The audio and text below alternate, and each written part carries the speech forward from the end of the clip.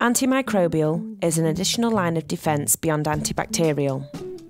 An antimicrobial substance is one that kills or inhibits the growth of microorganisms, fungi, or protozoans, as well as bacteria. Silver-based additives for PVC provide excellent antimicrobial and antibacterial performance and give plastics and polymers bacterial protection from E. coli 0157, Legionella pneumophila, MRSA, Salmonella enteritidis, Aspergillus niger, and mould. Antimicrobial products and surfaces have been utilised in a number of different locations, but are most frequently found within healthcare and food preparation environments in an effort to reduce infection and contamination. So, how do antimicrobial products work? Step 1. Bacteria contaminates the surface. Step 2.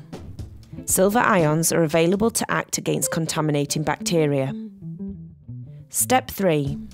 Silver ions act against bacteria.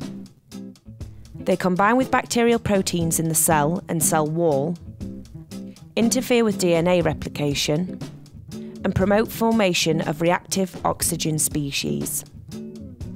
Step 4. Bacteria die. The wall is cleaner and more hygienic to use. BioClad has not just been independently tested in laboratories, it has been tested in real-world use. Microbiologists undertook tests at a UK care home kitchen for bacteria levels on 35 separate surfaces ranging from door handles to ceiling tiles. Cultures were incubated in an aerobic environment at 36 degrees for 48 hours.